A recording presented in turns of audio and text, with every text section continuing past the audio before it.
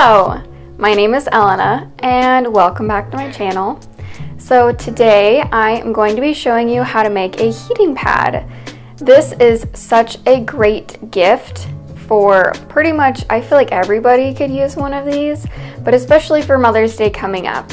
I made mine out of some scrap fabric that I had, so it was really low cost and I'm really happy with how it turned out. I'm gonna walk you through all the steps how to do it and you can make one just like mine. So to start off, I'm just kind of measuring the fabric that I have. This is a scrap from one of my previous projects. If you haven't seen the video, go check it out. It's really cute. But I'm measuring my fabric to see what I can do and how big I can make my heat pack. I ended up folding my fabric in half and then making this piece 12 inches by 9 inches, but this can totally vary depending on how big you want your heat pack to be or what shape you want it to be. So I'm just taking my fabric, making sure all of the edges are straight, and then I'm going ahead and folding over and doing a double folded hem on both ends of my fabric. As you can see here, I'm making sure that both the hems are folded up equally on both sides.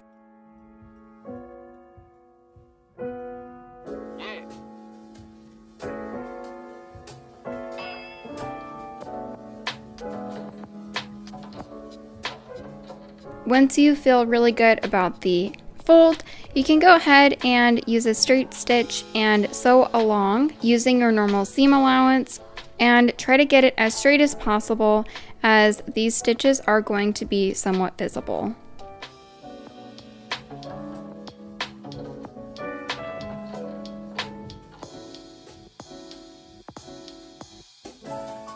Here it is. I just love a nice top stitch. It looks really nice and clean. Once you have done that, you can fold over and overlap the top part of your fabric slightly over the bottom part of your fabric and pin along the sides. This will create a nice little pocket, kind of like a pillowcase that you can tuck your heating beans into, and that way you have a removable and washable heating pack.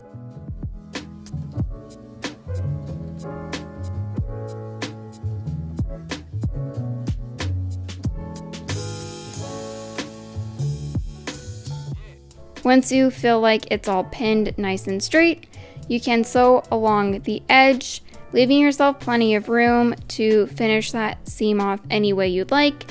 I went ahead and serged these ends, but you can pink it with pinking shears or do a zigzag stitch or another way that you like to finish off your raw edges.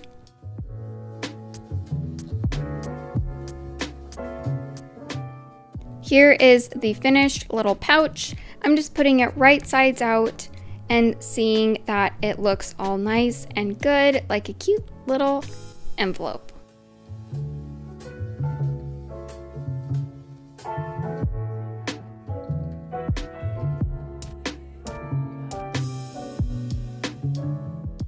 Once I have my little envelope pouch, I'm just measuring it to see how big I should make my bean pouch.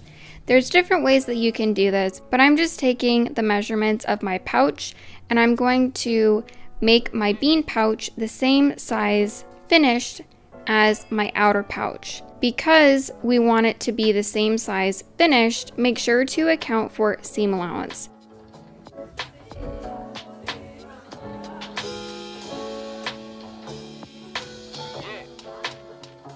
So I usually use a 1/2 inch seam allowance, so I am making mine an inch bigger on both sides when I'm cutting it out, so that when I have stitched it and I turn it right sides out, it will be the same size as my pouch.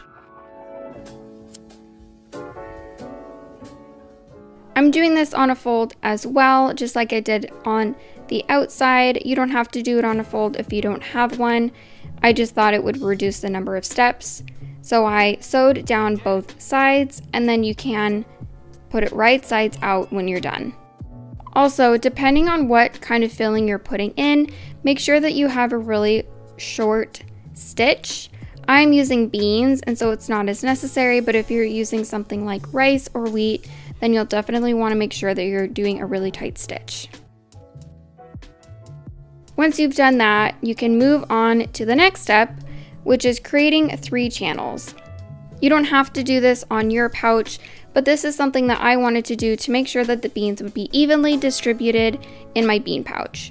So I took the total measurement, divided it by 3, and then marked it with chalk. You can also use just regular pins or anything else that you can mark, and I'm just sewing a straight line down, but it's really important to leave yourself about an inch at your open edge so that we can finish it off nicely when we go to close up the hole.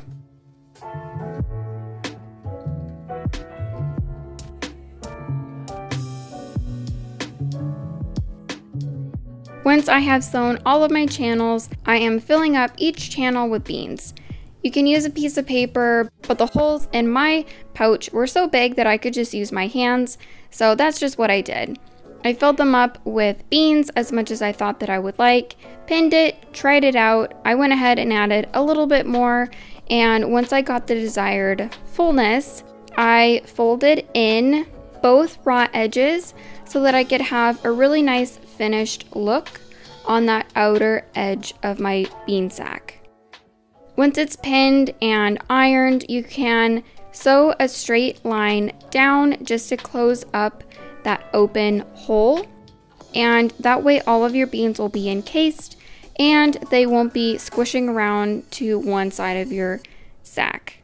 I hate the word sack. I really am happy with the size of the bean pouch. I think that it fits in really well to the little envelope, and I'm really happy that I made a removable envelope because I have a heating pad right now and the outside is super nasty, but I can't throw it in the wash. So this will be so perfect. And I think my favorite part is that when I hold it up to one side, all the beans aren't going to just fall to one side of the bean pack. It'll stay nice and distributed, which will be perfect.